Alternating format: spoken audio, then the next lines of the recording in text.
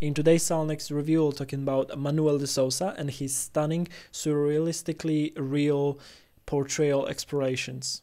His work revolves around using the drawing and painting as a portrayal mechanism, thereby following different visual and aesthetical paths.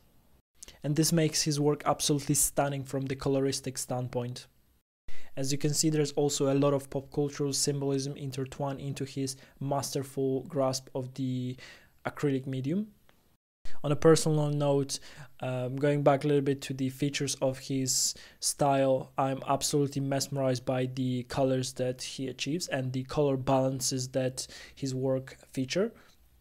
To conclude, Emanuel is definitely being added to the list of my favorite old contemporary masters. So definitely check it out, and as always, peace.